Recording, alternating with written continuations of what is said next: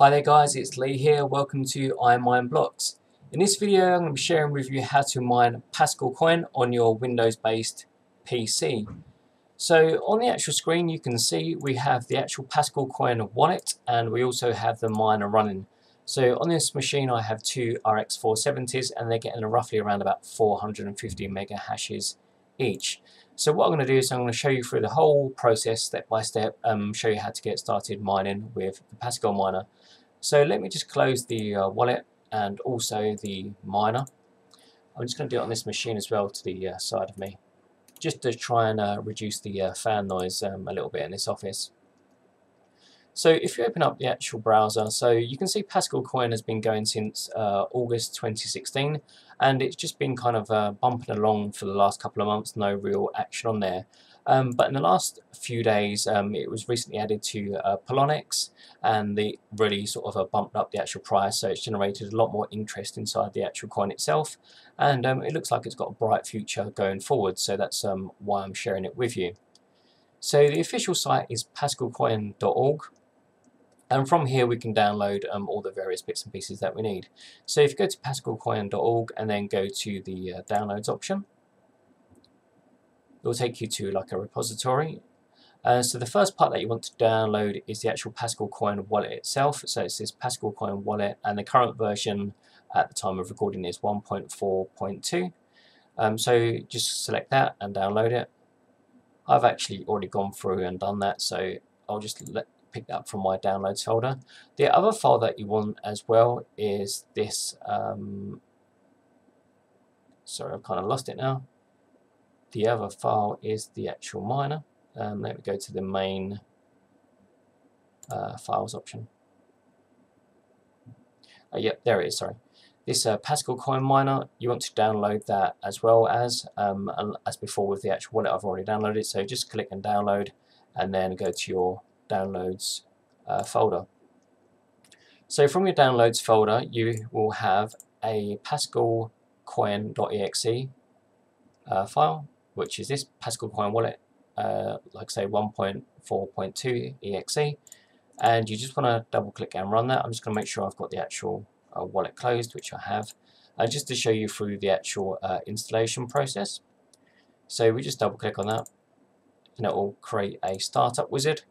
So we accept the agreement, next, shortcut on the desktop, next. And then we want to launch the Pascal wallet. So it's already checked and we want to press finish.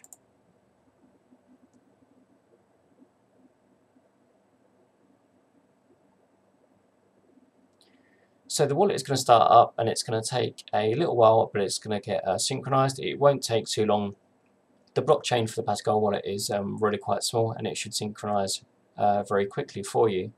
So the next thing that we want to do is to set up our actual wallet addresses or accounts that we're going to be used to mining into. Okay, so then what we want to do is if we go to project and then click on private keys, we want to generate a new key. So it'll ask for us for a name, so we just want to do test. I read somewhere that it's best to have a 8-character name when it comes to mining, so I'll come back to that in just a moment. But I've gone with a 8-character name, and then we've got the actual encryption type. Just select that as the default one and click OK. So here we've got a new wallet test. We can close that now. Then if we go back to project and go to options, it'll ask us for a miner name, and you want to change that to test.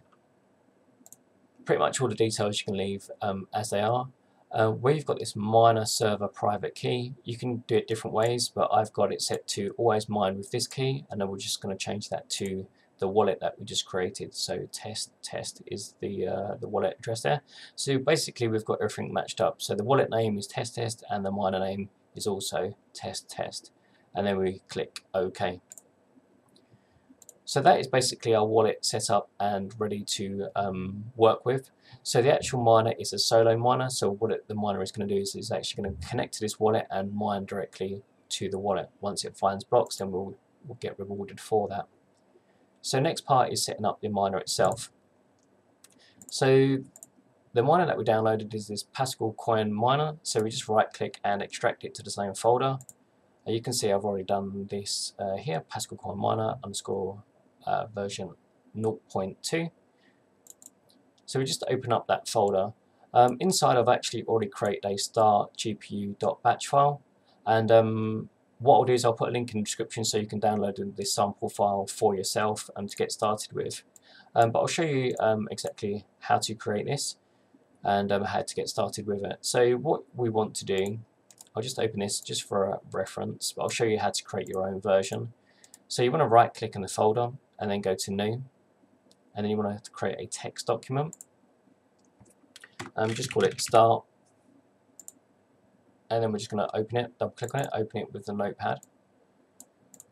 And then we're going to write out our batch file, which is used to start the miner itself. Like I say, if you, it's not too complicated, but I will include a sample file for you to use as well.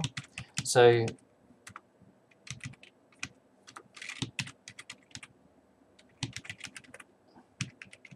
the first part is the actual program name, so it's PascalCoinMiner.exe. The next part is P, which is for platform. For most people, your OpenCL platform will be 0. Then the next part is -D, so this is the actual devices that you're going to be using. Once again, for most people, it's probably just going to be device 0. So if you have multiple GPUs, you'll comma it out. So it'll be device 0, the next device will be device 1, the next device will be device 2, etc. In this machine, I have 2 devices, so it's just 0, 1 for both devices there. The next part is S. After this line, you would actually put your wallet address, the actual IP number. So if you use mining from a separate machine to this machine, you might do like 192.168.1.77 or whatever the IP address is. In this case, we can just leave it blank. We don't really need to use that because we're mining on the actual local machine.